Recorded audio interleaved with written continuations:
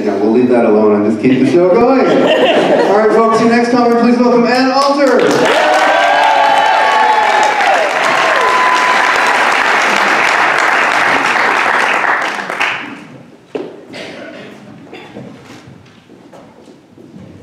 Hi, everyone. Hi.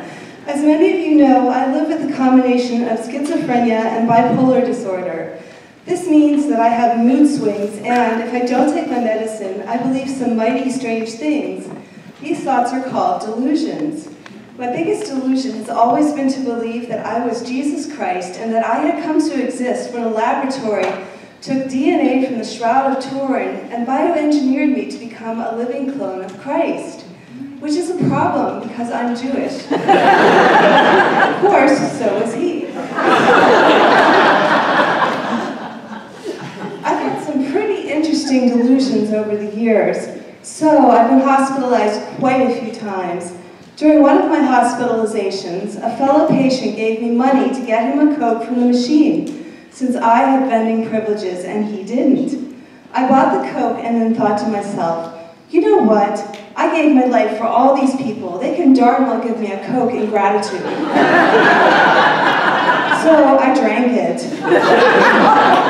Then the fellow whose Coke I drank came pounding on my door, swearing a blue streak at me. He wanted his Coke in the worst way. He threatened me with dire consequences. I've never seen someone so irate. So, being Jesus, I forgave him.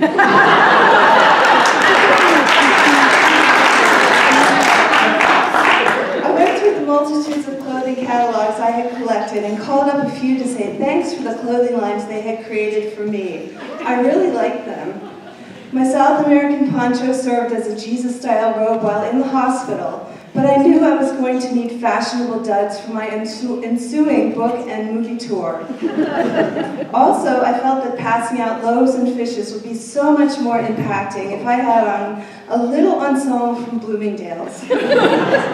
Yes, folks, a little known fact, Jesus was a fashionista. During my last hospitalization, I was placed on a geriatric ward where they had automatic commodes. Because they took a minute to activate after they were used, I had come to believe that I was controlling them with my mind. I would nod my head at the commode and it would flush. And I was quite taken with my psychokinetic powers. Too bad they didn't work when it came to changing channels on the TV in the patient's lounge. It was a drag having to watch Love Boat reruns 12 hours a day. While on the psych ward, I was not the only person who believed themselves to be Jesus. I was perturbed at the fake interlopers and tried to remind people that there was only one of me and that I should be treated accordingly. I knew that my fashion sense proved my final distinction as Jesus. Who else could pull off a blazer from Talbot's with duck boots from LL Bean? If you're the Son of God, you need to look it. And healing the sick in a ratty hospital robe and shoddy burgundy slippers was not going to make the grade. I just knew that all the other Jesus wannabes were desperately jealous of me. As Jesus, I had the miraculous power to heal people, and because of me, people would live forever, and their health problems would be totally cured. This, the Republicans would hate even more than Obamacare.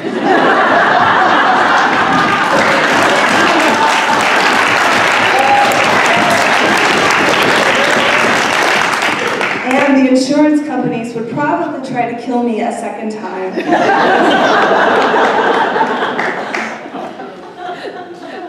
I believed that being Jesus meant that my DNA contained the DNA of every animal and every person who had ever walked the earth.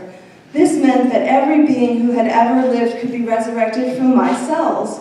So, I have to own it. Donald Trump's existence is my personal fault.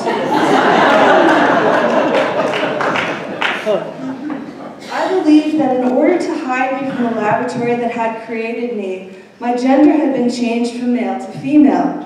Unfortunately, I was starting to change back into a man, and that upset me.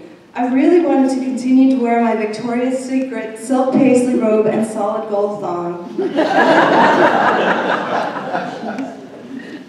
I was mighty scared when I was in the hospital. You know those exploding dye packs they put on clothing in stores so you can't walk out with pilfered merchandise? Well, there was one of those in my brain, and it was powerful enough to blow up a sizable chunk of real estate if I was ever removed from the lab that had created me. One night, I tried to disarm the bomb by following a complicated, choreographed movement sequence. I got through the whole thing without dying, and then, wouldn't you know it, I forgot my password. In the hospital, I thought I might be in hell. Fortunately, Jews don't believe in hell. As I started getting better, I started realizing that I was not in afterlife hell after all. I was in real hell, and that was the psych ward. I could not tell the people around me to go to hell because I would have had to qualify it as, go to that place in which I do not believe because I am Jewish, and put that in your pipe and smoke it.